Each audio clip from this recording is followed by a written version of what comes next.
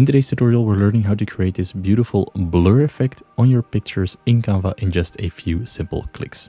We're starting from a blank canvas and we're going to add our picture to the screen.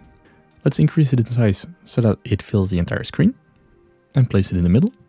Now we want to select the image, go to Edit Image, Magic Grab, and here we want to select the object or the person that we want to take away from the background. We click on Grab, give it a few seconds to load, and this will create a new layer of that person, and the background will be a separate layer as well. Now we have the person on a separate layer, as well as the background, so we can move them independently from each other. Select the background, go to Edit Image, and now we choose the blur effect.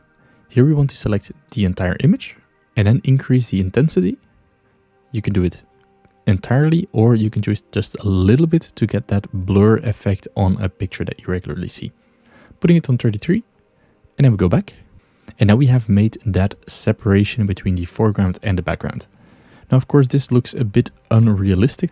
Now what you can do is you can select the objects, both the background and the person, and now you can increase it in size so that it looks like you have this zoom effect on your photo. Now let's preview on full screen. And this is how you can create the blur effect in Canva in just a few simple clicks. If you want to learn more about Canva, make sure to watch the video on the screen right now.